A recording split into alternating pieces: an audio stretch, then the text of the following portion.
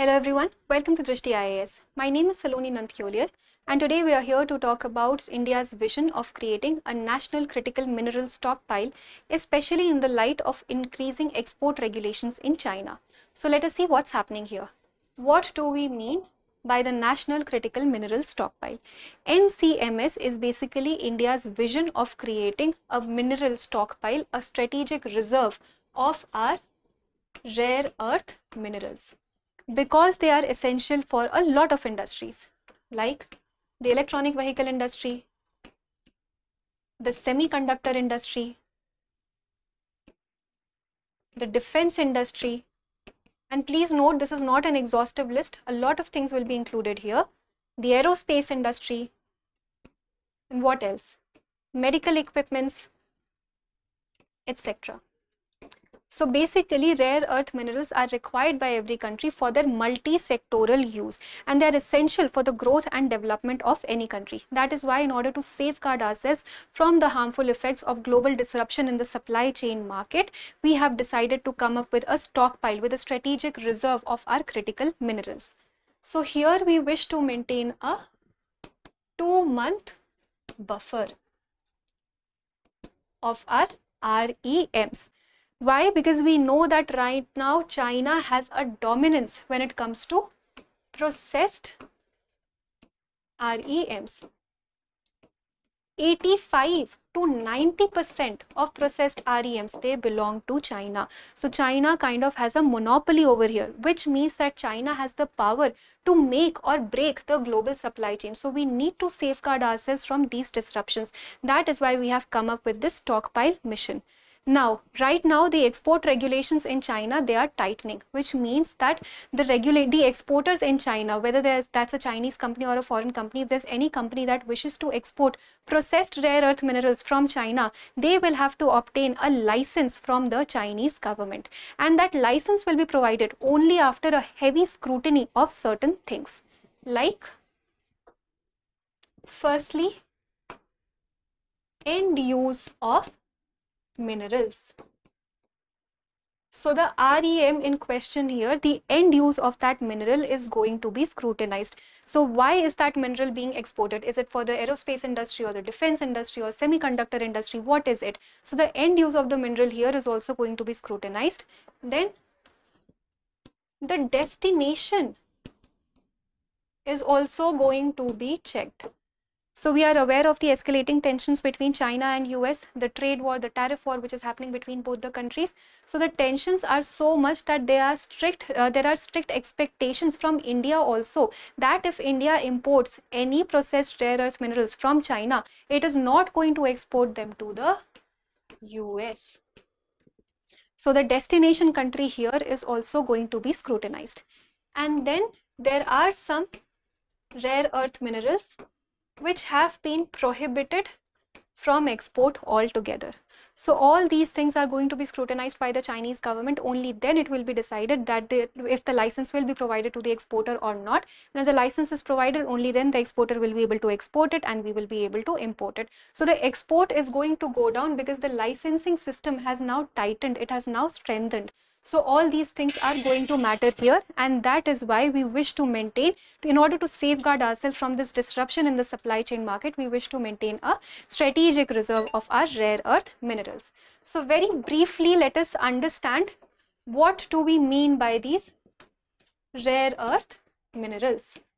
So these are basically 17 chemically similar minerals where we have 15 lanthanides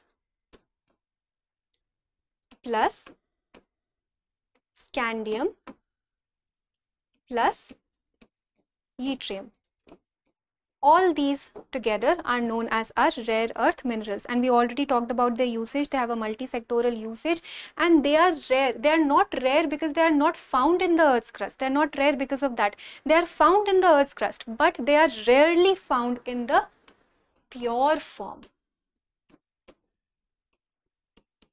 They are rarely found in a pure form. They are mostly found in clusters as conglomerates. They are mostly found with other minerals. In fact, in India, they are found in monazite deposits. So they are found in the Earth's crust, but they are not found in the pure form. It is very difficult to extract them, to refine them, to process them. That is why they are known as rare earth minerals. They are found, but they are not found in the pure form, and it's difficult to process them. This is where China leads the way. This is where China is technologically so advanced that it can extract, it can process, it can refine all these minerals, that almost the entire world depends upon China when it comes to processed rare earth minerals.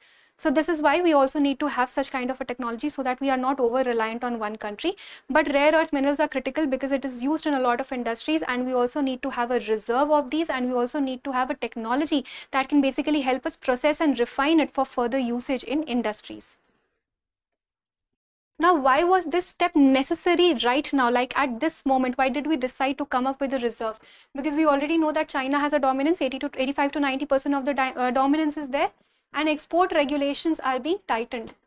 And this might even just worsen in the near future. Tariff war just might aggravate even more. Export regulations might increase. So that is why we decided to come up with a strategic reserve of ourselves at the moment. Supply chain security needs to be ensured. Green transition. So in order to move towards electric vehicles, in order to move towards green fuel, renewable energy, we require rare earth minerals, and India is very high on renewable energy at the moment. We have vision of creating such green transition, such green renewable electric vehicles. So that is why we need to have rare earth minerals in appropriate abundance. And then strategic autonomy is always required, because right now we are over dependent, over reliant on one country. So we need to be self-reliant and self-dependent when it comes to rare earth minerals. So let us talk about the key features of NCMS. So reserve size we already discussed, a 2-month buffer. Our focus minerals are what? Rare earth minerals. Implementation model, this is a unique feature over here. Here we will follow the PPP model, public-private partnership. Private players will also be included in the implementation of this model. Financial allocation is rupees 500 CR, and linked schemes. So we know that this is a part of the National Critical Minerals Mission, National Critical Mineral Mission. This came in 2023. Here we wish to identify and prioritize 30 critical minerals. So in this also we have some linked schemes, and 7,300 CR incentive will be provided to promote domestic rare earth magnet production. So these are some key features of our NCMS. But there are going to be some challenges in the implementation. First and foremost, the challenge will be technological.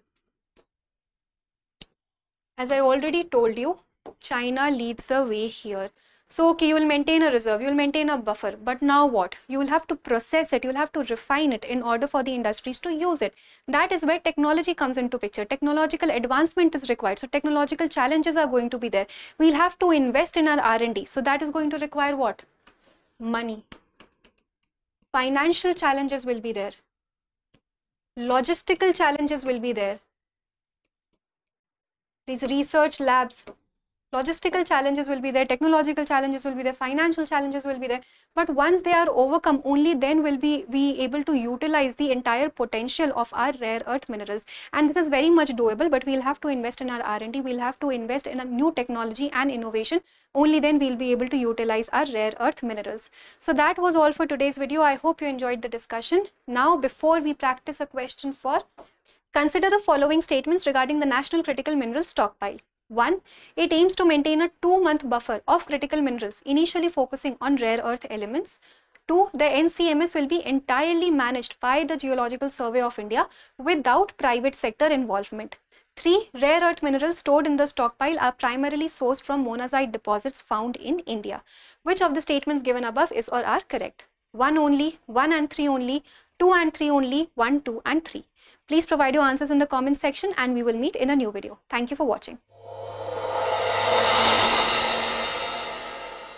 For more informative content, like, share and subscribe, and do not forget to press the bell icon to get the notifications.